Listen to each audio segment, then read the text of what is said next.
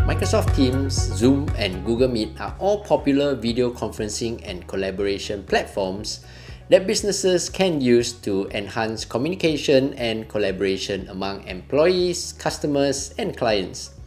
Each platform has its own set of features and capabilities, and businesses may choose one platform over the other based on their specific needs and requirements. For myself, I've used all three platforms pretty extensively for many years, and I've seen how they have grown to the ever-changing market and consumer demands.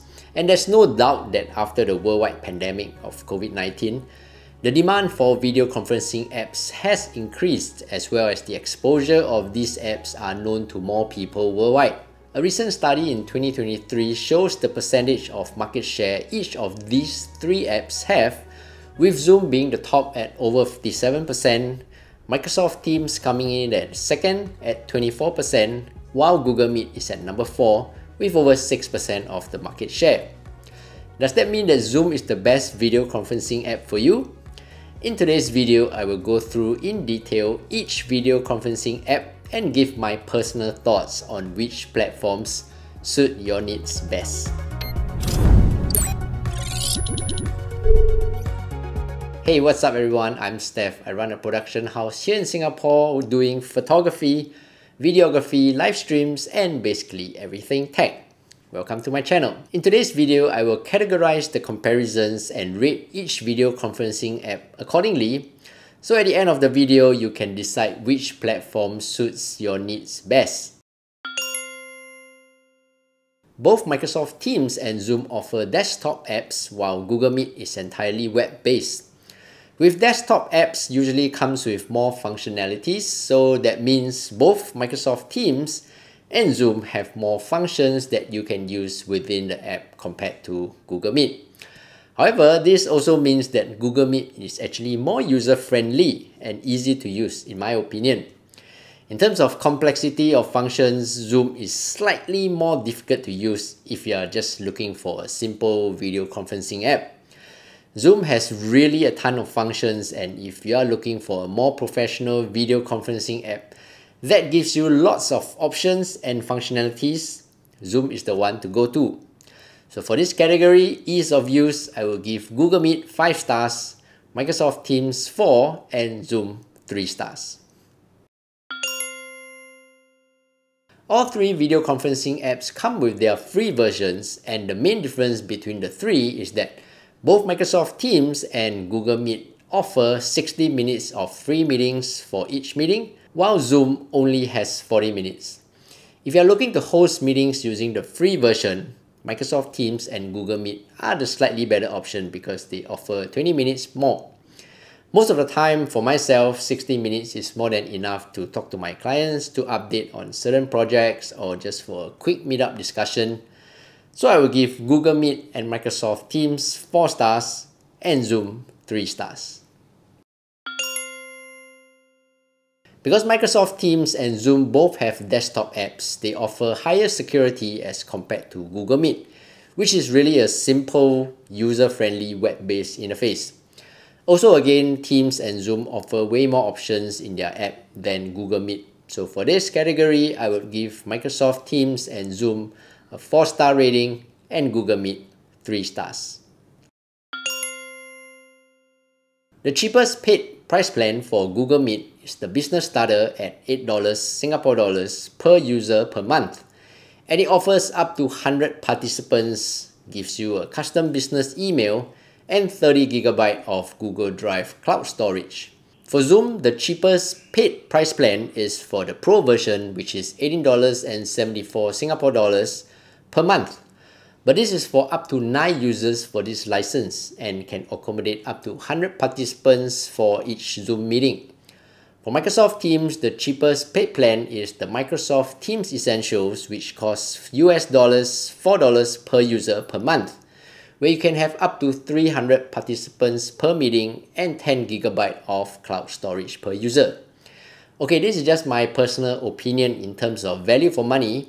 If you are a single user who wants to sign up for a paid plan to get more out of your video conferencing app, Teams is the one that I would recommend. So Microsoft Teams 5 stars, Google Meet 4 stars, and Zoom 3 stars. Both Microsoft Teams and Google have their native suite of applications that integrate with their video conferencing apps, while Zoom is a pretty much standalone app by itself. However, Zoom also has its own productivity tools such as Zoom Docs, but for Microsoft Teams, we do have the Office 365 tools such as Outlook, SharePoint, and OneNote, while Google Meet has its own Google Workspace tools like Gmail, Google Drive, and Google Calendar. So in terms of productivity and collaboration, I will give both Microsoft Teams and Google Meet 5 stars and Zoom 3 stars. All three platforms come with their own mobile apps for iOS and Android devices, allowing users to join meetings, participate in chats, and share content on the go. However, in terms of functionalities, again, within the mobile app itself, Microsoft Teams and Zoom do have that slight edge over Google Meet. So Microsoft Teams and Zoom 4 stars, Google Meet 3 stars. For free versions, only Zoom comes with recording during meetings. However, they are saved locally and not on the cloud, which means that after the meeting, you can save the recording onto your computer. For Microsoft Teams and Google Meet, only their paid versions allow you to record meetings. So if recording is an important part of your consideration, and if you are using the free version, Zoom is your best option. So for this, Zoom 5 stars, Microsoft Teams and Google Meet 3 stars. Okay, so I've gone through pretty much what I would consider essentials when it comes to choosing between Microsoft Teams, Google Meet, and Zoom. I won't go ahead to tabulate the scores for each app because honestly, they're all really good apps and excel in their own ways, and you really need to download all three apps to find out which is the best suited for your needs. So for myself, on a personal basis, I use Google Meet very often because it is really simple to use. So I go to meet.google.com, I can start a meeting or join a meeting, and within seconds, I'm in a call. So for my corporate jobs, for large corporate clients, I mostly use Microsoft Teams due to the security features it offers. And usually within large organizations, the team already has in place the security infrastructure for me to run the meetings or webinars easily. For my weddings, I usually use Zoom because it seems less corporate than Microsoft Teams and it offers more functionalities than Google Meet. So it's sort of an in-between if you want something looking more professional but less corporate looking. I hope today's video has given you a brief idea of what each of these three most popular video conferencing apps in 2024 can do. Again, this is not comprehensive or exhaustive, so the best way for you to find out is to go and download and try out all the three apps yourself.